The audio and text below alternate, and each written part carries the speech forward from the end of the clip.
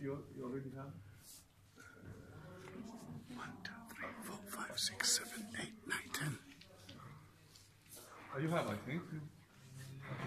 So now, we are in the Church of Nativity, and before the Church of Nativity was built, the first Christian people used to come pray, worship in secret down in the stable where Jesus Christ was born, because Christianity wasn't legal at that time. But in 135 AD, when the Roman Emperor Hadrian came, Emperor Hadrian denied Christianity.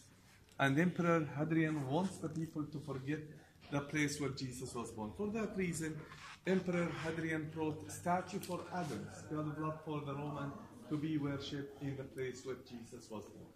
So that statue remained there about 200 years, till 326 AD. So 326 AD, when Christianity became legal in the Roman Empire, Emperor Constantine sent his mother, Queen Helen, to build many churches in the Holy Land.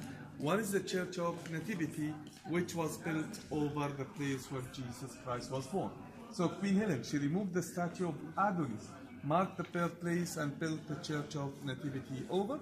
Unfortunately, the Church of Nativity was destroyed by the Samaritan during the revolution which happened against the Roman in 529. For that reason, when Emperor Justinian came, 542, Emperor Justinian ordered to rebuild the Church of Nativity on the same site with little bit louder. So in 614, when the Persians came to the Holy Land, so the Persians, they destroyed all the churches and mosques, except the Church of Nativity. They didn't. Why? Because when they arrived at the Church of Nativity to destroy it, they saw on the facade of the church a mosaic for the wise men who came when Jesus was born. So one of the wise men with the Persians' uniform, that's why the Persians thought that the church belonged to them and they didn't destroy it. So we consider it one of the oldest Byzantine churches still used as a church, 1,500 years old.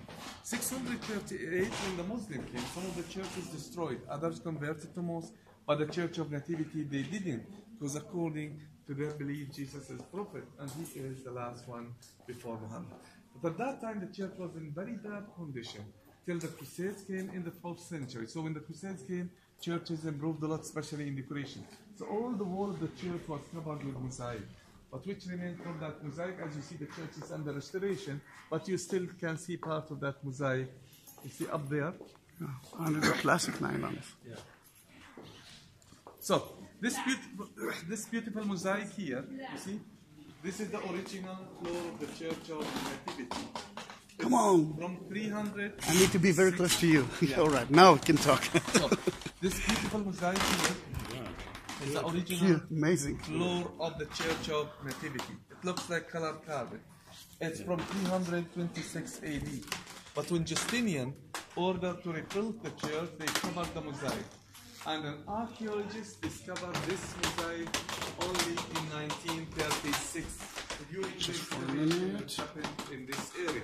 So imagine how busy is the Church of Nativity in the 4th century when the whole floor of the church was covered with mosaic.